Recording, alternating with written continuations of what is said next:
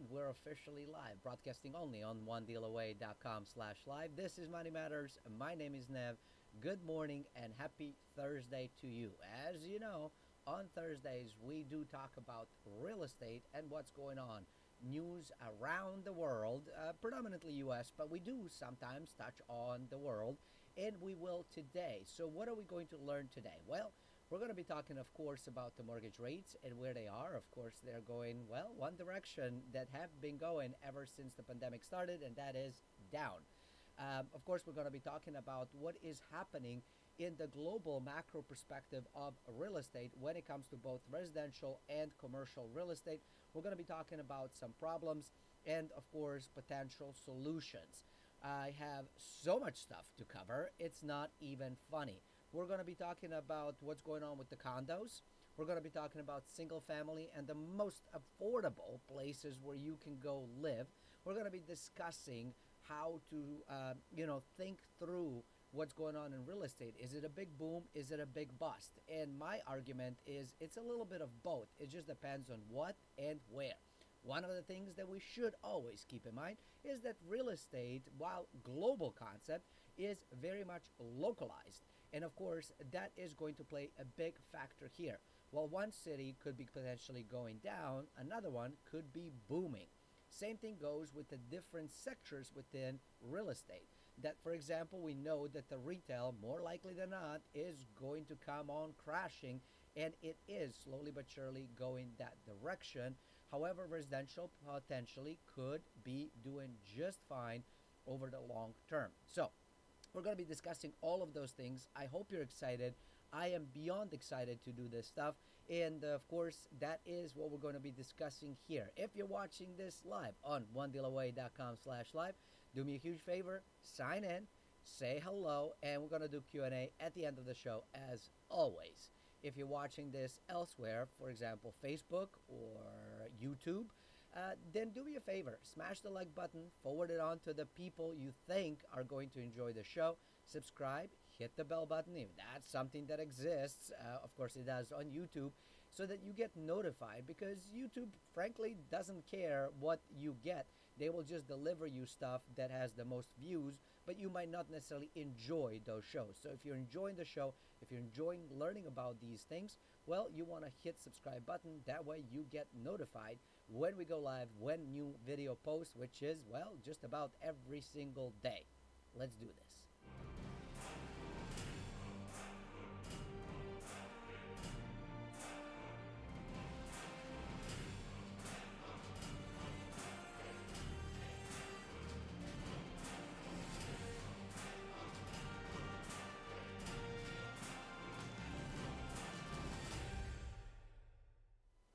And good morning, good morning, good morning. Happy Thursday to you. I hope you're very excited to be here. I know I am.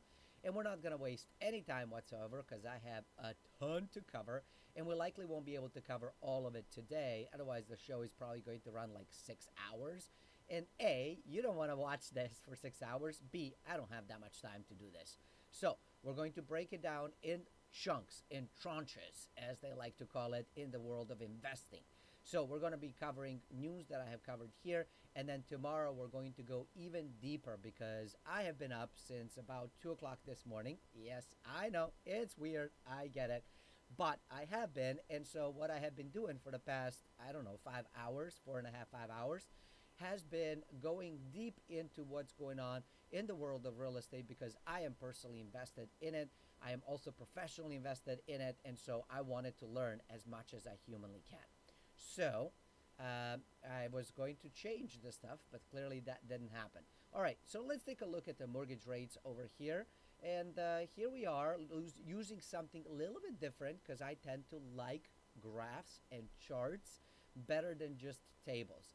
And we looked over the mortgage rate trends over the time. And you will see that this purple line right over here is the 5/1 ARM, adjustable rate. And you can see that we were well above 4.5 not that long ago, only a year ago. That's where the mortgage was. And of course, you have the 30-year, which is this green, right? And then you have a 15-year, which is this blue. And you will see one of the interesting things that I've been talking about on this channel for a while now, that we are noticing that, arms are actually well below 15 and 30 year, which is unusual. It's unheard of. Typically, it's much, it's going above it and stuff, but now it's actually way below. So it's much more affordable to go, with an arm right now. Although I don't necessarily know that I recommend it, because I never recommend adjustable rate mortgage. I know in the industry they say, well, if you plan on selling the home in 5 years or 7 years, just go with 5 or 7 one arm. Well, that sounds really good to sell you a mortgage. However, you don't know what your life is going to be like 5 years from now or 7 years from now. You may have plans to sell right now, 5 years from now, but your life very much can change. I mean, think about it, 2020 alone. When January came, I don't think anybody envisioned that in October we would be where we are, right? So maybe a few people had a foresight into it and thoughts into it if they were watching what's going on in China and that kind of stuff. But most of us didn't have a clue, right? So now our lives have changed, right? Maybe you didn't even think that you're going to be moving out of a city or buying a home, or that there's going to be this mad land rush happening in summer of 2020 when 2020 rolled around.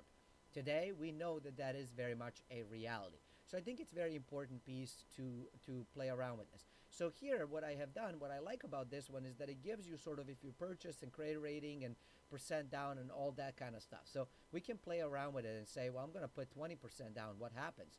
Well, you will see that the charts have adjusted a great deal. If I change it to refinance, you will notice something very different also, that you can see a very, very steep decline over the last year. Of course, we can also change it to say, give me 3 months only. I want to see what's going on in 3 months section, and you will see what's been happening. There's the 5-1 arm, and it's, going sideways, sideways, sideways. It kind of went up, it slipped back down, and now it's going back sideways, whereas the 15 and 30 year are clearly going down still. Of course, we can make this to 740 and higher, and you will notice that the rates are dropping even further. So you can definitely play around with this if you want to. You can find this on Zillow, right? And here is the other piece. They're talking about like choosing the best mortgage for you. And of course, it talks about different components. But here is one of the really cool pieces that you can also monitor. And I really like this. I like it better than bank rate or anything else that I have found this morning. That we can see where we are with the weekly rate change. Is it going up or down? And you will see that we have slight increase in the 15 and 10-year fixed rates, right, over the week. However, everything else is going slightly down. And of course, we are noticing, oddly enough, that 15-year is cheaper than 10-year, which doesn't make sense if you think about it. But here we are. A lot of things don't make sense in 2020, including the stock market, right? Including what's happening with the mad land rush, that kind of stuff. So you will also notice one of the interesting pieces with the government loans. And we're going to be talking a little bit more in detail this morning about the government loans and the traditional loans and what's actually happening in the market. So make sure you stay tuned for that. But here we are. You will notice that the 30-year fixed rate FHA is 2.28. It's way better than the traditional 30-year, right? Traditional 30-year rate average is 3%, whereas the 30-year fixed FHA is 2.28. Of course, with FHA, you might have to pay the PMI, the private mortgage insurance. So that's going to increase potentially slightly, but you put way less money down. So even with, for example, 20% down on the traditional, which you can see right over here, I have to put way more money down to obtain a home, which of course gets locked up in that equity, so you can't access it and pay a higher rate. Or I can go with 3.5% down and get something as low 2%. We've never ever in history of mortgages that I know of, and I've been looking for decades in the past. I've never seen or found anything that was this low. 30-year fixed VA is 2.5, slightly higher than the FHA, And of course, if you go with the 15, you get 2.25. So not a big difference for a giant difference in the amount of years you have to pay. So again, I always, not that I'm making any financial recommendations, and you shouldn't take any recommendations from anybody on YouTube or anywhere else. The only financial recommendations you should take is from yourself and potentially a financial advisor, a licensed professional who can actually tell you what to do. But I always advocate for just go with the 30-year, and if you want to make payments on the 15-year schedule, you can. But the cool part about it, if you do that, is that you can still pay it off in 10, 15 years. But if something happens, you have a longer runway, right? If I get a 15-year mortgage that costs me, say, $1,000 a month, and all of a sudden I find myself in a situation where I can't afford $1,000, but I can afford 500, I'm in trouble, right? Because I can't afford to pay the whole thing. Now, if I go with the 30-year that is 500, and I can afford to pay 1,000, I can keep on paying 1,000, pay it off, right, in half the time, probably actually even less than that. If I make bi-weekly, not bi-monthly, bi-weekly, every other week payments, I can reduce that to way less than 15 years, probably be about 12, 13 years or something like that. But if something was to happen, I can always drop back down to $500 a month, and I'm still current. So that's the reason why I like this component. And of course, if we take a look at the jumbo rate program, you will see that it is much higher than the traditional component. So this is a cool and interesting piece. And of course, we're going to continue looking at this stuff. Now, I did promise that we're going to take a look at what is happening with the mortgage rates and the new applications, because that gives us an insight into where the market is potentially heading. Now, I have been saying for a while, when the whole pandemic, whatever thing started, right? The pandemic of 2020, let's call it that. The beer overflow, as I like to call it. I have said that, we're probably going to see a pickup come summer and into the fall. And now I'm saying as we're entering winter months, that is going to calm down. Now, is it going to completely die off? I don't know. I don't have a crystal ball. Am I going to be 100% accurate? Probably not. Again, crystal ball broke years ago. But looking at this stuff, that the mortgage rates are falling to new records, and there are news about the whole thing. So let's take a look. And of course, today is the 15th, so this is as of yesterday. So it's pretty darn fresh news. Mortgage rates in the United States have fallen to a new record low, but applications are down. This is continuing that trend that we have been talking about, that the applications, it's starting to slow down. So does that mean it's going to crash? I don't know, potentially. Does it matter? I don't know, potentially. For some people it might. For others it might not make any difference whatsoever. And I will explain in just a moment as to why it does or doesn't make any sense, or might make the difference. 30-year fixed rate mortgage with loans up to $510,000 declined 3% last week. Applications for government mortgages are up 3% and 11% jump in VA refinance applications, not new, but refinance. Application volume, however, declined 0.7%. Refinance application declined 0.3, but are still, of course, 44% higher than they were in October 2019. So one of the pieces that I wanted to share with you is, does it matter, does it not matter? So let's talk about why it does or does not matter. So let me grab my trusty pen and let's draw and let's write. So it does matter if you're paying for a house, right? You have a house and you paid a house $100,000, right? I know that's not the average, but just, it's easier math with 100 than with 350 or 370,000, which is the median home price in United States in 2020 as of the date of this recording. So let's say that this is kind of what happens, but then it drops down, say 10%, right? And I'm using 10% strategically because we're going to be talking about some of the predictions, and so there's 10% that is mentioned. So this is all going to make sense at the end of the show, so you want to stay tuned in for that. Well, this means that this particular house right here is now valued at $90,000. The problem is that if I have put 20% down, meaning $20,000 into the whole deal, I am my equity is actually still staying there, right? So where it was 20%. Now it's actually going to go up. So I have more equity, but I can't access it because it's being eaten because of the price droppage. Now, where it might not matter as much is when we're talking about the investors. So, to the investors, it might not necessarily matter as much because if you buy and you buy appropriately, which I do teach at onedealaway.com, which is, by the way, the sponsor of the show and has been sponsoring every single show. And this is why we don't have any commercials on the YouTube channel. So you are welcome. Um, but if you buy it over here, and if your income for this particular property is say $1,000 a month, right, and it's consistently coming in, does the price even matter? The answer is not really, because if you are focusing correctly as an investor, and you should be, on the income and not the price of the particular asset, right? Price going up in value is, just a cherry on the top, but it's not necessary for me to actually draw on the whole thing.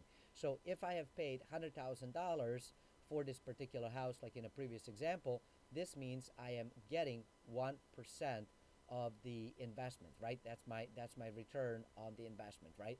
On the monthly basis. Um, if it drops down to $90,000, right? That means that I'm still making $1,000 a month. This means that actually this has gone up.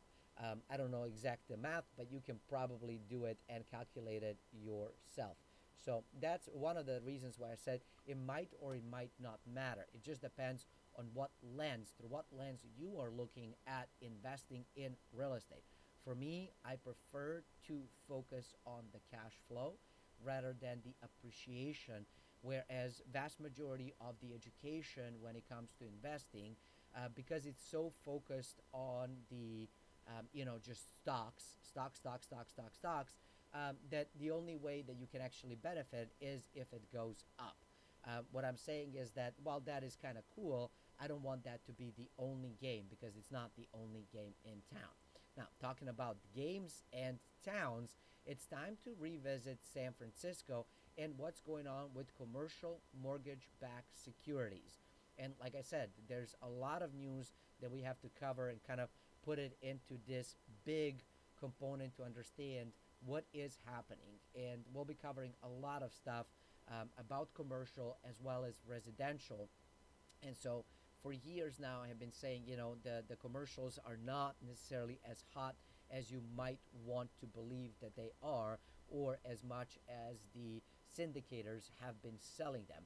And the reason is that the prices have gone way up since about 2012 to 2015, that just simply price versus what you get doesn't make sense. This is the same concept that we are seeing on any major metropolis. And of course, we're going to be talking about that stuff where it just didn't make sense to buy, yet people were buying on the hope mentality of appreciation, which is why I keep saying that's not the measurement you should be working off of. It's definitely not the measurement that I am working off of. But you do you, I do me. And then let's compare the notes. So let's learn. Two Hilton hotel properties in San Francisco, Hilton San Francisco Union Square and Hilton Park 55, have now been added to the huge pile of hot hotel properties seeking relief on their mortgages. Both hotels are still closed, even though some have reopened in the city of San Francisco. And of course, the problem is the tourism and lack of visitation. Now, of course, tourism remains small, even though we've seen some slight uptick on people kind of wanting to travel and potentially stay in hotels. Typically, they're not staying in cities. They're typically staying in more of a rural, close to the outdoor places. So it's like place to stay, right? And then you go out into the wilderness. And of course, one of the things that I've also seen this summer is that all of a sudden camping picked up in a big way. Convention tourism is a huge factor in San Francisco, and all in-person conventions and meetings have been canceled and converted to virtual. Now, what happens when the hotels request the sort of like, hey, we need adjustment? When mortgages that were packaged into CMBS get in some sort of trouble and borrowers ask the loan servicer for relief, they're added to the servicing watch list. The mortgage is still current for these two hotels, but of course they're working with their bank, which is Wells Fargo. If the borrower and servicer cannot work out a deal, the loan is sent to a third party, the special servicer, and thereby added to the special servicing list. If the mortgage becomes delinquent, it is then added to the delinquency list. Special servicing rate for hotels properties spiked to a record of 26% at the end of September. Delinquency rate of hotel properties ticked down. However, some delinquencies were cured because the delinquent loans were granted forbearance and were therefore no longer considered delinquent, though no payments are being made. Stay on, and of course, even if they are granted forbearance, they stay on the special servicing list. So it is much better to look at special servicing rate as opposed to the delinquency rate. And of course, we have a chart right over here that compares the two. So special servicing is this the red thing, right? Which you can see it went on up and it keeps on climbing, whereas delinquency rate went on up and then started to come down. So the delinquency rate basically saying, well, we're not going to call them delinquent because we put them in forbearance. Now, why would they do this? Well, because it helps the bank, because then bank shows that they have a much stronger assets or sorry balance sheet than they actually do. Same thing also happens for all of these REITs and hotels because they're not showing that they're in delinquency, and of course now they're putting down that they're not necessarily making the payments, making their income appear much larger. So it's just a financial accounting trickery. It's legal, but it's a trickery nonetheless. At some point, that's going to have to be adjusted. But why worry about the future when we need to worry about today? When the mortgage is sent to special servicing, it will be reappraised under the current conditions. According to the report by Wells Fargo, reappraisals of hotel properties have been brutal. A Crown Plaza hotel property in Houston was reappraised 46% lower than appraisal in 2014. That is huge. That is huge.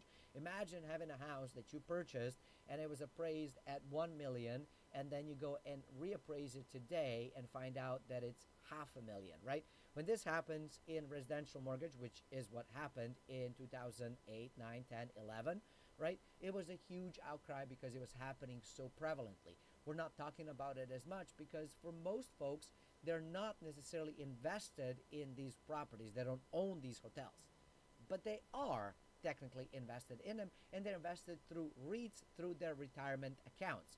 Most people don't know that, but they should. And of course, tomorrow, make sure you tune in tomorrow. Tomorrow, we're going to be talking about these REITs and what's happening and what the large and smart money is doing when it comes to REITs. So it's very, very important for you to tune in tomorrow if you are in any way, shape, or form invested in these puppies, and more likely than not, you are if you have a retirement fund or a mutual fund, or potentially even have purchased a REIT all on your own.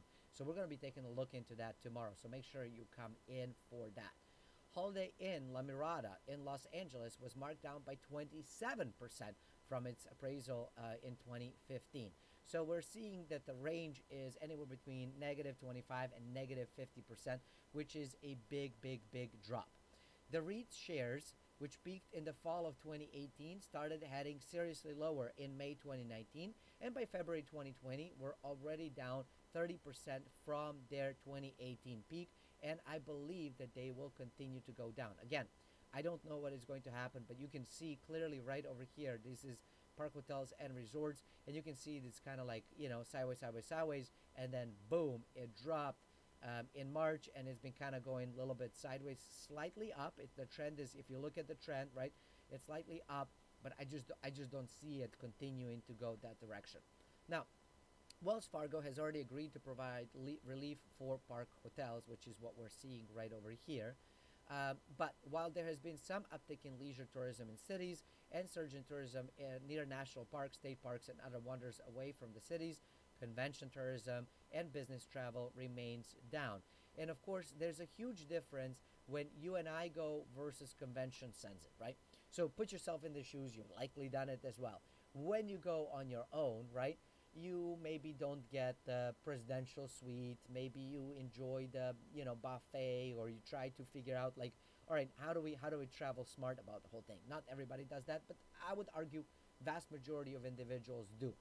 Now, when you go with a conference where the company is paying for all of that, of course, all of the meals are included. You eat in the finest restaurants. You stay there the longest. If convention is there, we're talking, thousands of people, sometimes tens of thousands of people that flood into the city, into the convention center.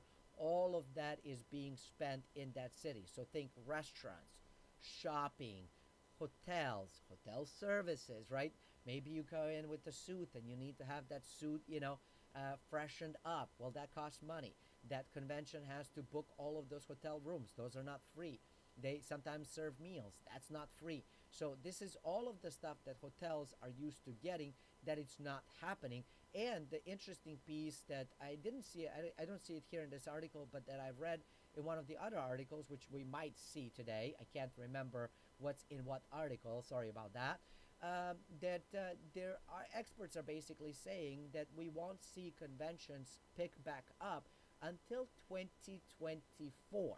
So what does that mean? Well, it means we still have solid 3 years before we start seeing the uptick into the hotels, into the restaurants, and into the airlines. So does that mean that there's more pain for these particular sectors?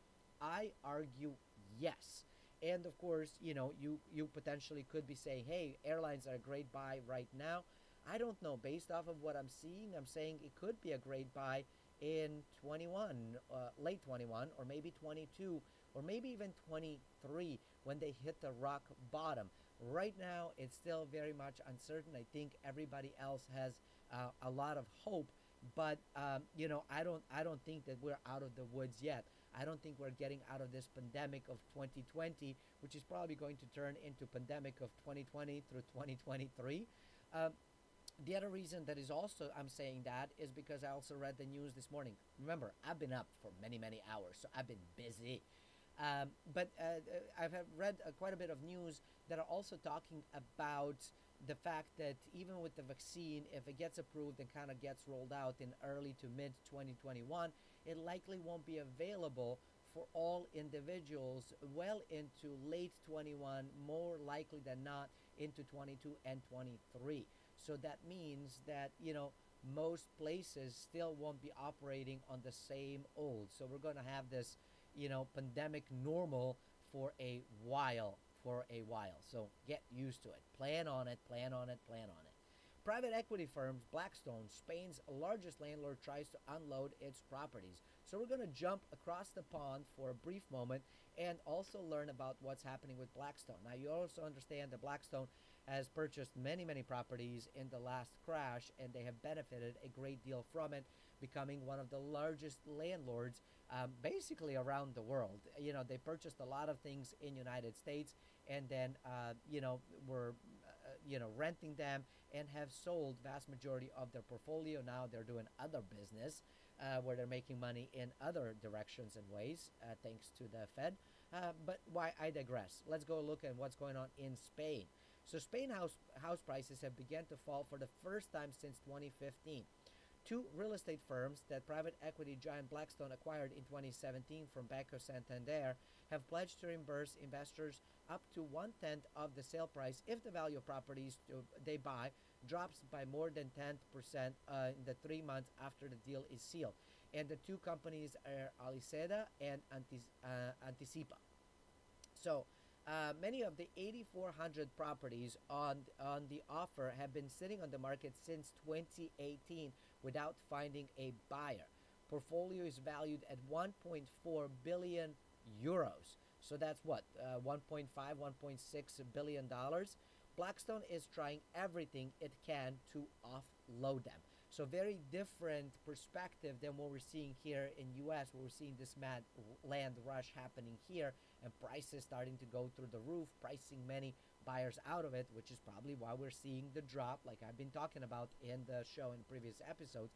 But we're seeing something a little bit different happening in Spain. Blackstone is the biggest private landlord in Spain with some 100,000 real estate assets in the country. Aliseda has already reduced its offer price before the outbreak after surmising at the beginning of this year that Spain's roughly 5 year housing boom was running out of steam. After the lockdown, it undertook another price review and reduction. So the prices have steadily been dropping over there, and they were hoping to entice folks to say, hey, hey, hey, look, it's super affordable now. You should get in. However, the intended message could potentially be giving investors the impression that some of the biggest sellers are very, very worried and likely sending a wrong message of what they wanted to say. That might be enough to convince those prospective buyers to just sit on their hands and putting the prices down even more. Remember how I talked about the whole thing of what we're seeing right now is that it becomes a self-fulfilling prophecy that when the prices start going up, everybody wants to pile in because you want to get it before the prices become so unaffordable that you can't stand it. So we go in, we pile in, which drives the prices even further. Well, opposite happens when the prices start to fall, and we're seeing this happening in Spain. The reason that I'm bringing this stuff with Spain is because this potentially could be a bit of future forecasting for United States for a few years down the line, right? So do I think it's going to happen in 21? Probably not. Maybe second part of 21. More likely 22, 23. But again, we'll see. We'll see as the time continues. In the third quarter of this year, as the number of housing sales languished far below 2019 level. So this is an interesting piece to understand. Prices fell year over year in all but 3 of Spain's 18 autonomous communities, and those 3 being the Balearic Islands, Canary Islands, and Asturias. The worst hit regions were La Rioja and Extremadura, where prices slumped 6.6 and 6% respectively. 2 largest markets, Madrid and Barcelona, prices fell 3.6 and 4.7% respectively and are still down 28 and 27% from their boom time peaks. And you can see what is going on in both Barcelona, right, right over here, and the Madrid, right? You can see that here we go. This is where we were in 2007. We've come down. 2014 seemed to have been a bottom. We kind of come up, but now we're sort of turning back on down. Private equity giants like Blackstone bought many of these assets at a huge discount in the wake of the last crisis, since they were the only large market participants with enough funds on hand to buy. Of course, makes sense. The one that has the money can afford to buy it.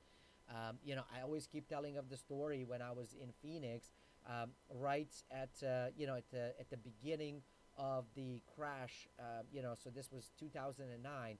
I always keep talking about this condo that I saw in Phoenix, a perfect area of Phoenix, and it was selling for $20,000. It was a 1 bedroom, 1 bathroom condo, nothing huge, but fully remodeled, nothing to do with it. I mean, it was move-in ready.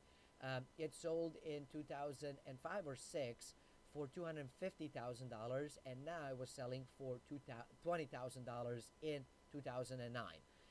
At the time, I didn't have $20,000, and nobody would mortgage you for $20,000 at that time. They did started lowering mortgage qualifications and stuff in about, I want to say 2011, something like that, maybe 2012. But in 2009, they weren't doing it. And it was so painful. That was a painful moment, which is why I remembered it so clearly. Now, interesting piece is that was 2009. In 2000, maybe 12, 13, 14, something like that. So a few years later, I saw that same condo pop right back up on market, and it sold for $100-some thousand, and now it's valued at about $300-something thousand. So if you had bought it in 2009, in 2020, you would have gone from something that you paid $20,000 that is now valued at $300,000 or more. That's an insane gain, which is why I keep saying you gotta be smart about how you buy, when you buy, and what you pay for what you buy. So anyways, that's the sort of thing, and this is what the Blackstone and other private equity giants were doing. They were buying them super, super cheap and then basically flipping them back a few years later and renting them in the meantime. Blackstone has also become a huge player in Spain's rental market, and has profited from the surging rents over those years. But conditions have changed. Since the lockdown, apartments in some possibly used as Airbnb units during the tourist boom have flooded the rental market and have pushed the rents lower. Owners of empty apartments also face the ever present risk that the apartment could be occupied by squatters. For some, squatting is desperate last resort. For others, it's a lifestyle choice. And we actually talked about it right here on this channel, of the fact that, there are many squatters and there's a large problem in Spain with this particular thing. Now, I brought up Spain for a couple of different reasons because A, it's probably one of the most affordable places in Europe to live, and it still has a very high quality of life, in my personal humble opinion. Maybe not in 2020, right? But in 2020, where can you go? I mean, maybe some of the islands, right? Some of the Caribbean. Maybe sounds like Sweden, right? But that's about it. Everybody else is suffering the same pain of the closures and lockdowns and all kinds of economic troubles, right? So that's one of the reasons that I bring it up. The other reason that I bring it up is because it could be forecasting the future for the United States, like I have mentioned. And the third reason is that it also gives me potential hope that it might make sense, maybe not right now, but it might make sense in a little while to consider, if you are considering international investments, to consider potentially looking at Spain. What you don't want to do is you don't want to focus on the price only. The worst thing that you can do is focus on the price only in any asset class, especially in real estate. You want to focus on the location, you want to focus on the type of property, and you want to have some exit plans and, of course, the pricing components of what you can do with the whole thing. All right, we're going to come back to United States now, and we're going to stay in United States for the next few chapters of our conversation. My gosh, I told you, this is packed, and I do suggest and recommend that if this is like way too much stuff, watch this yet one more time. It's for free. It's on YouTube, so watch it many times to be able to really understand and connect the dots here of what we're talking about. So here we go. Remember, I told you we're going to be looking at this stuff, that real estate prices are about to drop 10%, which is why I used the 10% in our earlier conversation. But is it going to be 10% across the board, or can we expect that some prices are going to go down way further and some might actually go up? I would say yes, yes, and yes, but let's find out what they have to say. A new survey suggests that offices will remain under capacity for months. Retail and hospitality will continue to struggle, and despite some increases in single-family home values, real estate across the board will see its value fall around 10% next year. So that's 2021. More than 1,600 leading real estate industry experts and interviews with more than 1,300 people. So this is what's in the study, right? Pandemic is going to continue to drive major changes in the way property is bought, sold, and used, and overall the impact is negative, and I believe overall the impact is going to last for at least next 5 to 10, maybe even more years. So we're in this for a very, very long haul, okay?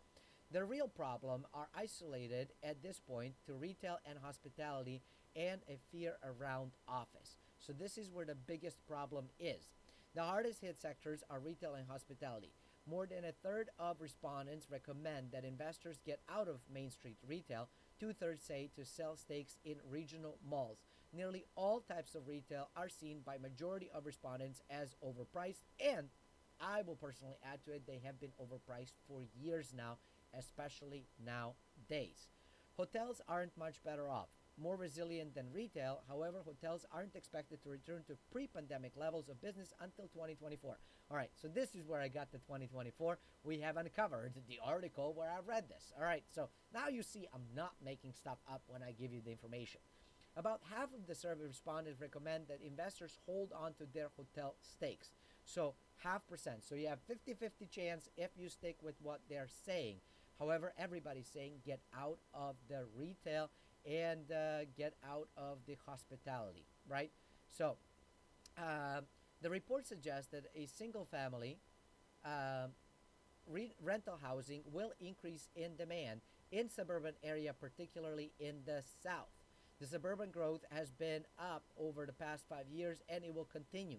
Short supplies of affordable housing are likely to be stressed even further. So, this is the part that I keep saying. Is it a boom or a bust? Well, it depends. It depends on the location and the type of property. So, as you can see, everybody's starting to argue or agree, not argue, agree that single family rental units is really, really good, and especially in suburb areas. And we're going to be talking before the show ends today, even if we go over the hour mark, before the show ends today, we are going to talk about some of the top suburban areas that you might want to consider potentially to invest in. Again, not a financial advice. You do you, I do me, and everybody is happy. But it is something that it is interesting, and I think it's worthwhile mentioning and talking about. Offices may not be dead. Office tenants are likely to reconfigure their interiors. Some experts interviewed for the report said offices will likely remain the same size. Others said office space demand could fall by 15%. The general uncertainty about offices could mean their prices come down. Two-thirds of respondents said central city office space is now overpriced, and I would argue it has been overpriced for a while. So, what does this basically mean? Well, it means one of the things. So don't expect that office space is going to grow. It will likely, if it remains, it will either stay the same size with probably less people going and using it, or potentially going down. We're seeing many companies starting to say, you know what, we're going to continue the work from home for, well into 2021. Some are saying, well, some are going to be in the office, most of them won't. Some are saying, we're just selling and renting everything that we have. We're not even doing it. So companies are doing different things. Of course, if it's something that is manufacturing, for example, well, you can't manufacture from home. I mean, I guess you could. Depends on what you're manufacturing. Maybe you can sew face masks from home. But I don't know that you can manufacture batteries, for example, inside your, basement or whatever. So those employees will likely go into it. But now we're talking not offices. We're talking industrial. So let's talk about industrial. Industrial and logistics bright spots. Demand for manufacturing, warehouse, and logistics spaces is expected to continue to rise. The report suggests that these have the most positive outlook for both investments and development opportunities in 2021. So if you're looking for something that is not residential, you want to focus on the industrial complex. We're seeing the whole, like, people want to bring manufacturing and stuff. So the industrial, the manufacturing, that kind of stuff, those are the places where it might make sense to invest in. And single family homes. So, and if you can find the affordable single family homes, well, even better. And if you go into the suburbs where people want to live, even better yet. And the cool part about it, well, most of us simple folk can potentially afford, not everybody can potentially afford to get into some of these deals. And of course, you can always house hack, meaning you buy a duplex, triplex, or a fourplex, and then, rent out the rest of the units, live in one, not necessarily single family per se at that point, but it could potentially work out.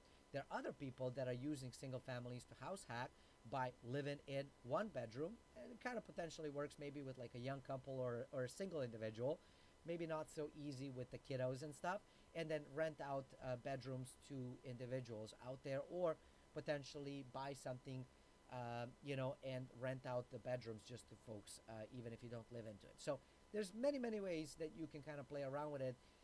It's just a matter of how creative you can be. And again, price and location matter.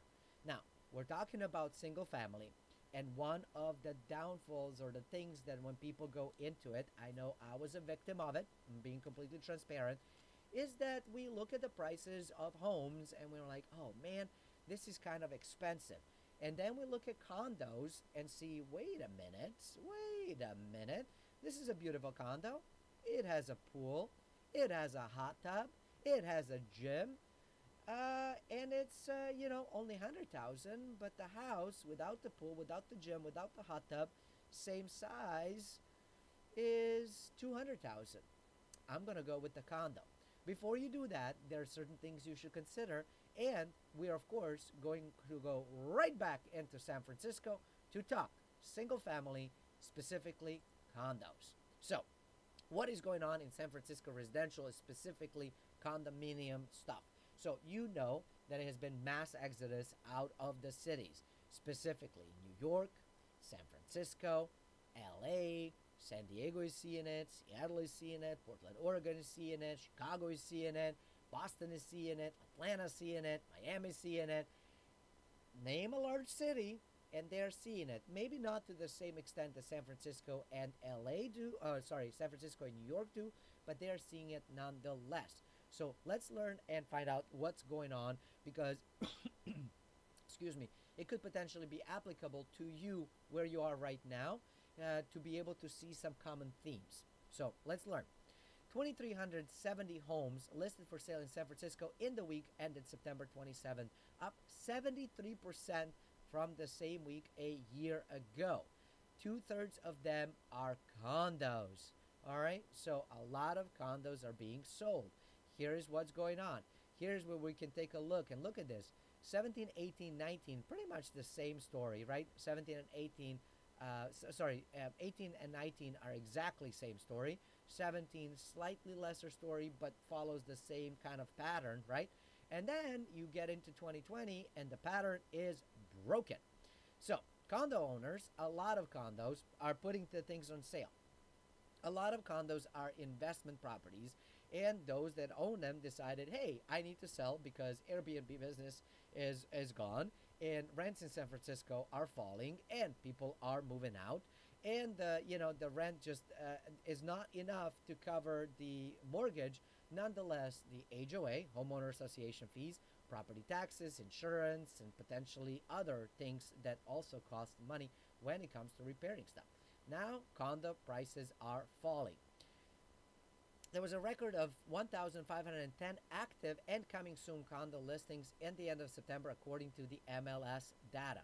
San Francisco has a population of 880,000 people in July last year, which is way before the mass exodus began.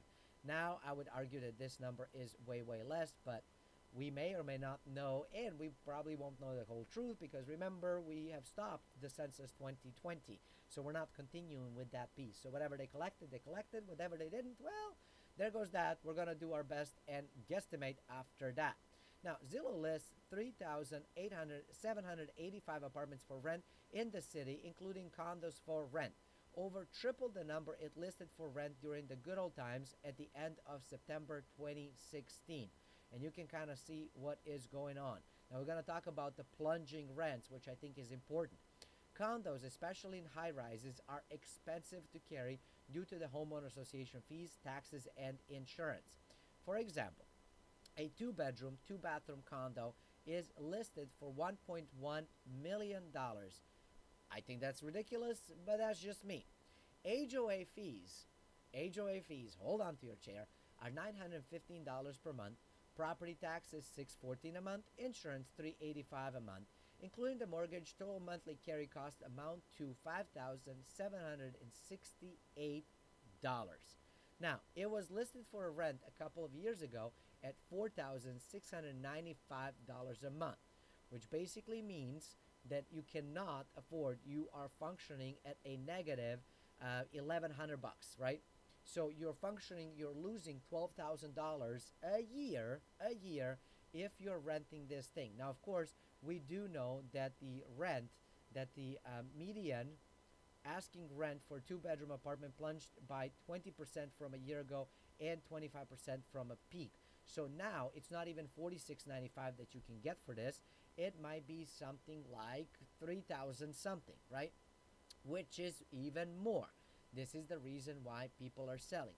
And of course, now they're trying to incentivize folks to get in, and incentives to fill the units are the latest craze are, 3 months rent free, paid utilities. People are doing just whatever they can to get folks in. So a renter in San Francisco is now getting an awesome deal. The problem is there are not many people that want to rent in San Francisco. They're moving out. They want out of the place.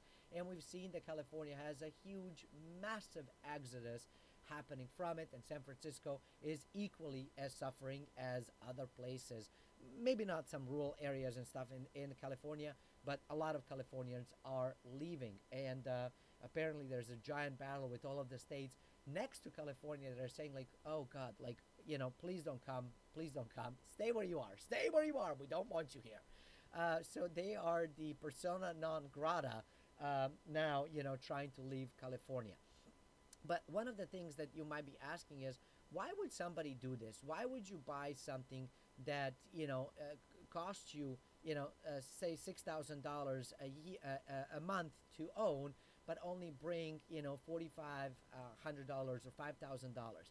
Well, the reason the people were doing it is because they were banking on their rents going up and appreciation of the whole thing.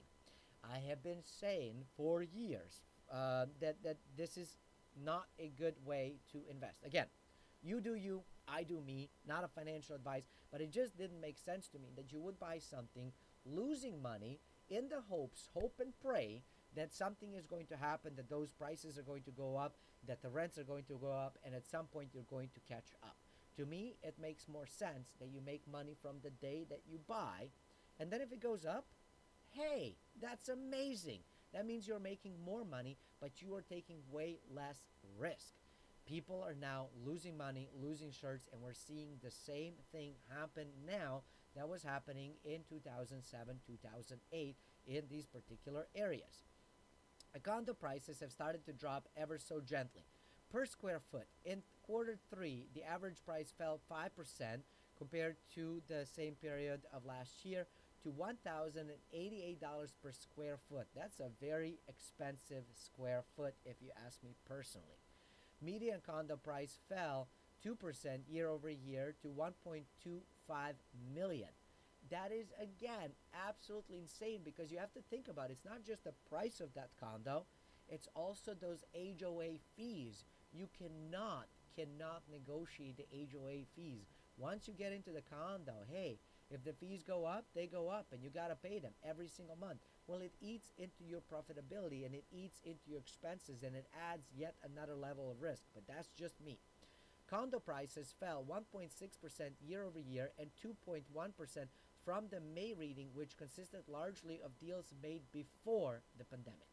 Case-Shiller index for condos normally rises from May to June, but of course it has fell, and I predict it will continue to fall in the upcoming months and likely a couple of years, probably a couple of years, if not even longer.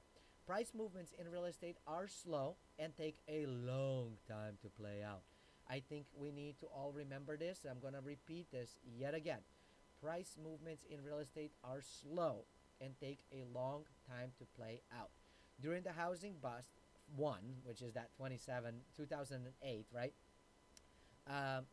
From condo peak to condo throw took over 5 years. The chart, Case-Shiller index for condos, shows that condo prices have in effect gone nowhere for the past 3 years, similar to period between mid-2005 and 2007. All right, so let's take a look. You can see it. It went up. Then it kind of hit this sort of like, nothing is happening. But it did have a slightly downward trend, and then we kind of came on down, kept on going down, hit the bottom at the end of 2011, and then it's been going up like crazy, and now we're hitting yet another top. Now this top is slightly different than the top in 2005 to 2007, where you can see a clear downward, whereas here we don't see that. We actually, as a matter of fact, we probably see a very clear, let me see if I can do this, very clear, let's see if the line, I'm horrible at line drawing. All right, maybe I won't do this. But you can see that it's mostly stable with slight up, but then kind of coming down, which if the same thing continues, right, that it took 5 years, that means 21, 22, 23, 24, 25. In year 2025, the prices actually might come down yet again, where it might make sense to buy again. But then again, we'll see. You want to take a look at the political stuff. You want to take a look at the job stuff. You want to take a look at the economy stuff. You want to take a look at the stuff. So you want to understand what's going on and not just blindly put it on your books and said, well, 2025, I'm buying a condo in San Francisco. Because again, I don't know if it makes sense. Within the condo market, the high-rise segment appears to be the weakest. Supply of condos listed for sale on MLS skyrocketed to nearly 8 months. Remember, we said that 6-month supply is the healthy one. Right now, we are seeing that the houses for sale was flirting at around 3 to 4 months, and they're saying that right now it's at 4.4 months. But the 8 months is very, very high, which means the prices are definitely going the southern direction, not like southern as in southern United States, but like south as in like going down in prices. Here are the months of supply of inventory, and you can see the condo is the red and house is the blue one, and this is for San Francisco market only. So you can see what has happened, right? We've hit a super weird high. We're hitting a little bit higher high than that time, and potentially, is it potentially going to go down? We don't know. We'll see. We'll find out. Only time will tell. And then we can see that the homes single family has done very similar thing. We've hit sort of the bottom right over here, right, in the 13, 14, 15. And now we've kind of gone back up, and we're starting to kind of, looks like turn around on the single family, but condo is still straight on up. So this is one of the pieces. Now, my gosh, time is flying, but we still have big things to talk about. And, I did promise that we're going to take a look at the stuff. So let's take a look at this stuff, because I don't want to go 2-hour show for this stuff, but I did promise to do this before the end of the show. So let me keep honest on this promise. And then I promise we're going to continue where we stopped today, tomorrow, to learn more about what's going on. So let's make this bigger, aka readable, because I can't read it this small, and I know you can't either. So there we go. This is something we can actually read. So what has happened is that Zillow and Trulia decided to partner up and provide us with a brand new index of measurement of cityness. It's called the Cityness Index, and we're going to learn what that is right now. Top affordable U.S. suburbs with a city feel. Traditional urban amenities, restaurants, nightlife, museums, sport venues, and so on are something that people really, really want. However, they also want to balance things with space and affordability of the suburbs while maintaining the big city feel. So, Cityness Index, created by Zillow and Yelp, helps identify the U.S. suburbs that best strike the balance. Housing affordability, housing availability, and a mix of diversity of businesses and consumer reviews and check-ins. So, almost 2/3 of respondents saying they would consider moving if they had flexibility to work from home occasionally. And I think that that is probably going to happen and continue to happen. This is a new trend that we're seeing that I believe is going to continue. And we are going to see a great reshuffling on the horizon of people moving from one area into the other. And then, potentially we're going to go right back into it. But this is the direction we're going in right now. So don't fight the crowd. You're never going to win. When the crowd goes this way, whether you like it or not, you're going with the crowd. I'm sorry. At Yelp, we're seeing consumer interest and requests for quote for categories like movers, packing services, and mortgage lenders increase in major metro areas. Demand is also driving up prices and depleting inventory. So here are the top affordable U.S. suburbs with a U.S. city feel, and you can see that there's quite a bit happening on the East Coast. There's a lot happening in the South, little bit on this end over here. So let's take a look. Waterbury, Connecticut is the #1 winner with a typical home value of $139,304, and it's 30% less expensive than the typical home in New Haven and 46% less than the typical U.S. home. Lowell, Mass. Price is $323,576, and while it is fairly expensive still, the home values is about half of that in Boston, but it is really close to Boston. It's a close enough commute. Joliet, Illinois. Typical price is $155,018. It is home to the Chicagoland Speedway, and it's 40% less expensive than typical Chicago home. Sunrise, Florida. Value $243.78. but it's 36% less expensive than Miami.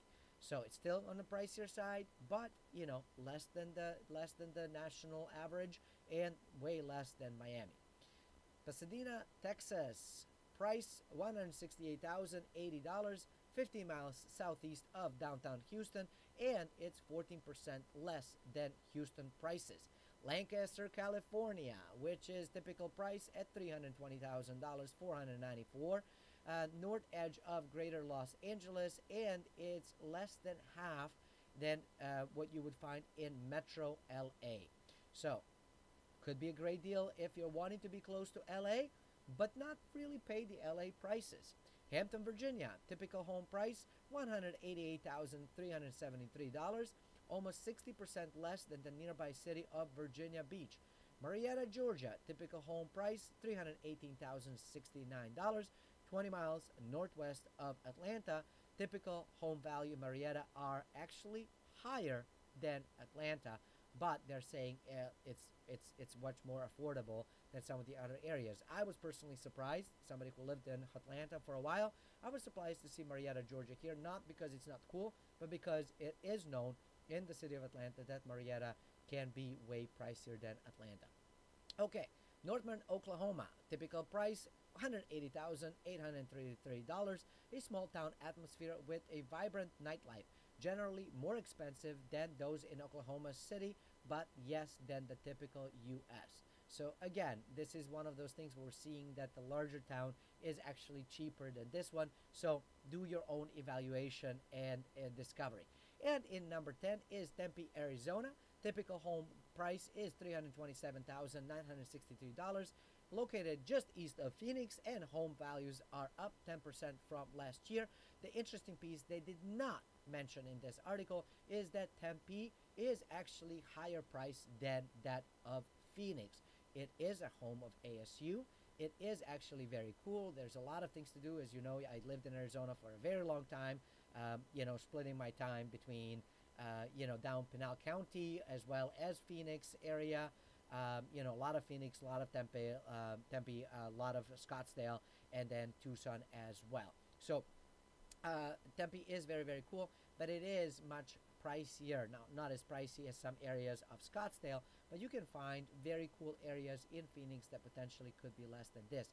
We do know one thing. I do know one thing that I can share with you right now is that prices in Arizona are really, really going on up because one major thing is happening, and that is, take a guess, take a guess, take a guess, same thing that happened in 2007 and 8, where people from Southern California are moving out of Southern California and they're landing in land of the rising sun or setting sun or the sunshine year round, whatever, Arizona. So that's one of the things. Now, methodology. Any city not including the official name of a metropolitan area as defined by the U.S. Census were counted in a suburb in this analysis. For individual Yelp indicators, they looked at mix of businesses, diversity of restaurants, nightlife, diversity of arts, and consumer activity. Zillow analyzed 5 main variables targeting affordability. They were looking at the affordability as compared to the principal cities and national median. They also looked at availability of sale, for rent, and inventory. So they looked at new for sale inventory, rental inventory, and existing sales. Data is that you are getting from this is from June to August of 2020. So of course, everything in real estate has a lagger data, but I think this is very, very cool and very, very important. So that completes today's episode. We've covered a lot. We are well over an hour here. I am going to stop yapping in just a second, but do me a huge favor. Smash the like button if you're watching this on YouTube. Do subscribe, and make sure you join me tomorrow at 7 a.m. Eastern Daylight Time. Soon to be Eastern, night time or whatever, right? Because we're going to change clocks in a few weeks, right? That's going to happen. And so make sure you join me because tomorrow we're going to cover a lot of things. For example, we're going to be talking about what's happening with the financializing of single family houses and why that matters to you. We're going to be looking at the mortgage delinquency rates and what's happening there. We're going to be looking at what the smart money is doing when it comes to the commercial real estate and what's happening in the commercial real estate mortgages and how potentially you could think about it. So we're going to be evaluating some charts and graphs, and we're going to be digging super, super, super, super deep because it is important. So make sure you come in. All right, y'all. We're about to go into the Q&A for those watching live. For everybody else, hey, thanks for watching. Smash the like button, subscribe, and I will see you tomorrow. Until then, stay forever money blessed, and do remember, you are only one deal away.